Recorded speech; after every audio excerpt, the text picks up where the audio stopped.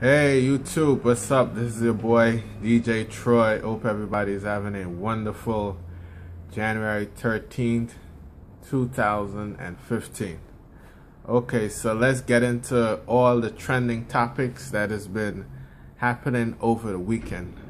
Of course, number one on most guys' list in America is that championship game last night between Oregon State and Ohio State.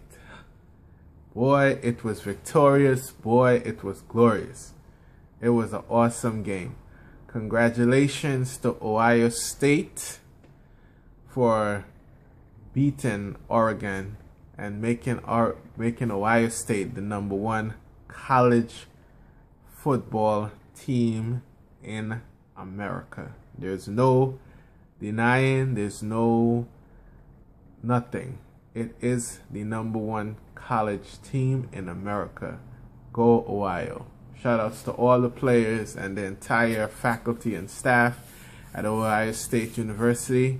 And I know everyone is extremely excited and happy for that wonderful championship that they won last night. Go Ohio. Now, moving on to another thing that happened last night on TV was, of course, The Bachelor. For anybody who isn't familiar with The Bachelor, it's a dating reality show that I made comments on a couple of nights ago, and it's getting even hotter this season.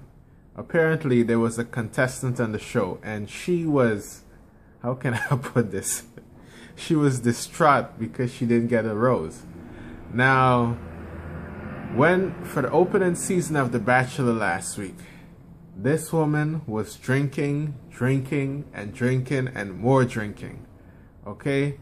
Now, if you're there to date someone and you know you have an alcohol problem, a total stranger, don't you think that they're gonna take notice of that? Come on. There's no way that farmer guy is gonna keep that girl on The Bachelor. It's not gonna happen. You know, so he did the right thing by getting rid of her. Now, interestingly, okay, there's another individual on the show that she keeps on staying. And there's two people that I'm going to talk about. There's another individual on the show. Her name is Ashley. And she got a rose last week. Then she got a rose this week.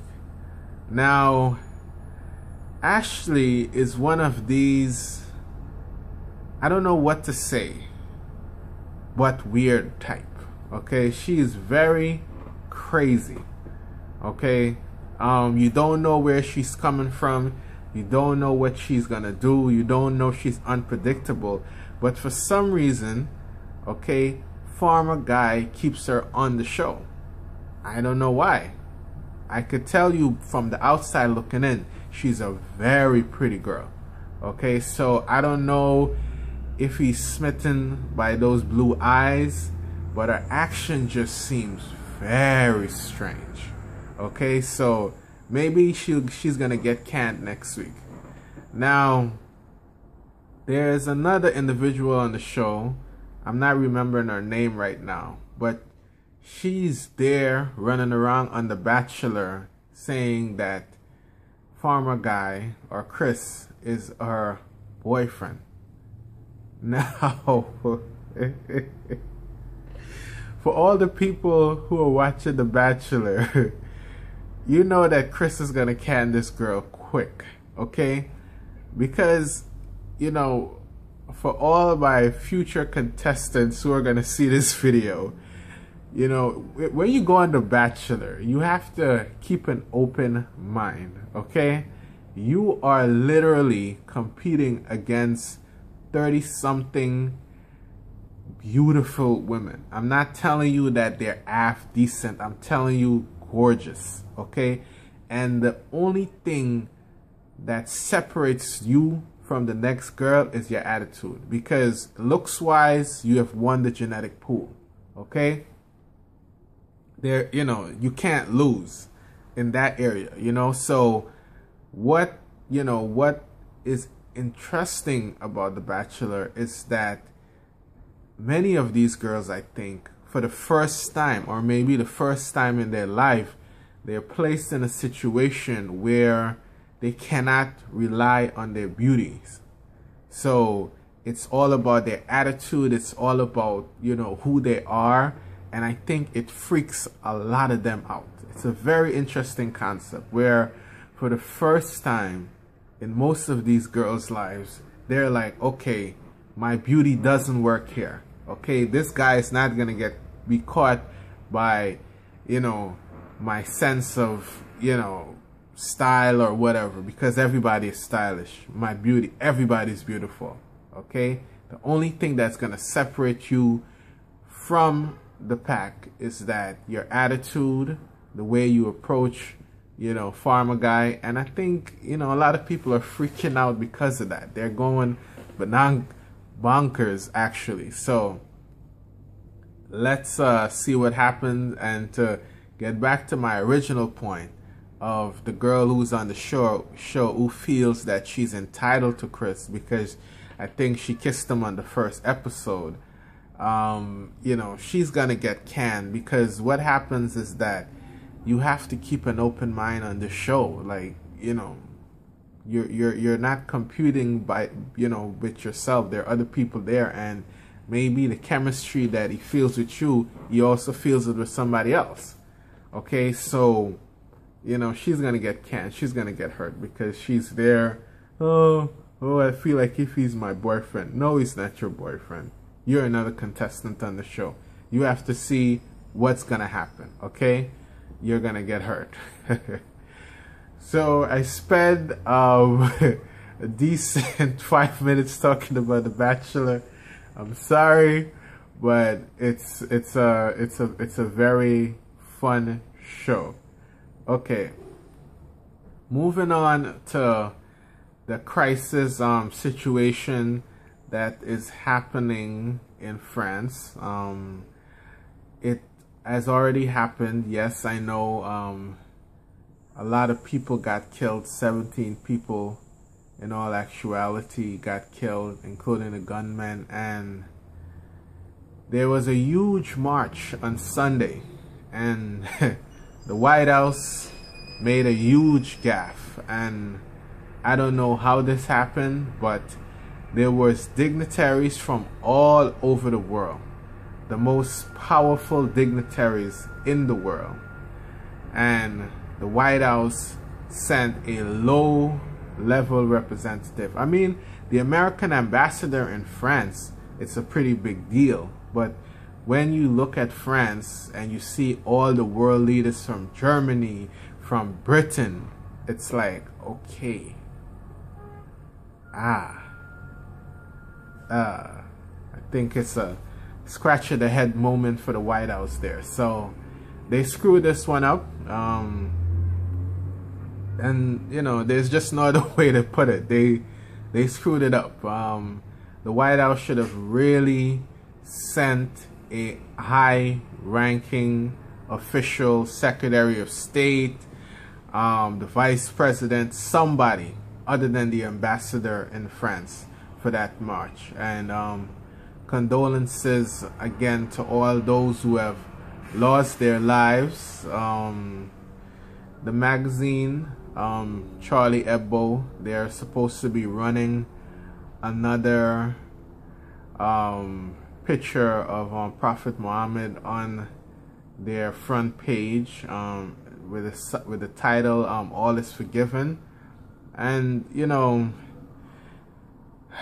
I have mixed feelings about it. You know, on one hand, yes, we all want free speech. On another hand, you know that within an entire religion, they absolutely do not put up pictures of the Prophet anywhere. You know, that's, you know, so I think there's freedom of speech, yes, but also too, I think that, you know, to consider other people's feelings. You know, you sort of have to toe that fine line. So, you know, let's see. You know, let's see what happens. But my condolences to all those who have perished in that disaster. Also too, in Nigeria, they're dealing with their own problems. Boko Haram, you know, they have reportedly massacred 2,000 people, bodies everywhere, and the government has no involvement. The United States has no involvement. It's just sad for that nation in particular, because you wonder what's gonna happen next. Like, what is the Nigerian government gonna do? And there just isn't any easy answer. You know, there just isn't any easy answer. So I'll keep you posted on, you know, what's going on with that. So moving on to the Golden Globes, George Clooney's acceptance speech for his Lifetime Achievement Award was it. You know, everybody, you know, widely accepted it. But again, you know, there was controversies. And, you know, with these things, you know, no one, unfortunately, no one is going to get views and get clicks about, you know, everything going fine. People want drama. And the drama is that everyone mentioned the people, or the 17 people being killed in France, but nobody mentioned the 2,000 people that was killed in Nigeria with Boko Haram. So that was the, you know, hiccup for the Golden Globes.